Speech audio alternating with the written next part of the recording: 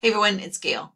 I wanted to show you how to find words inside LAMP. So LAMP has over 4,000 words, and where they're found isn't always intuitive. So you may forget how to find words, or there's so many that you might not even know what words are on there.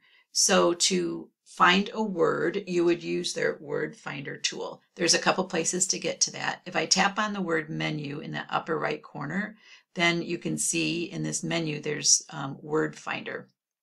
But I don't like to encourage students to tap on the menu button because they could get into trouble doing that. So if you tap on spelling, it's a blue button, the third row down.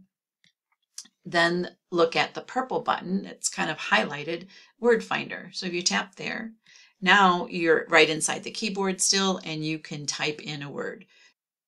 So let's see if LAMP has the word hey in there, like hey you, like hey, I'm over here. So if I type in hey and then tap on the word find or the button find, you'll see it says word not found. So I just push OK. I'm still inside word finder.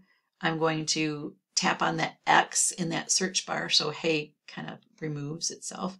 And now I'm going to say tap in look and press find button again. And it shows me where look is.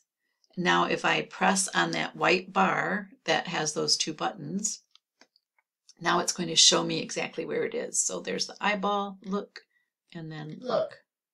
So tapping on the spelling button is a pretty good way to turn on that word finder tool and search for words that you want to find.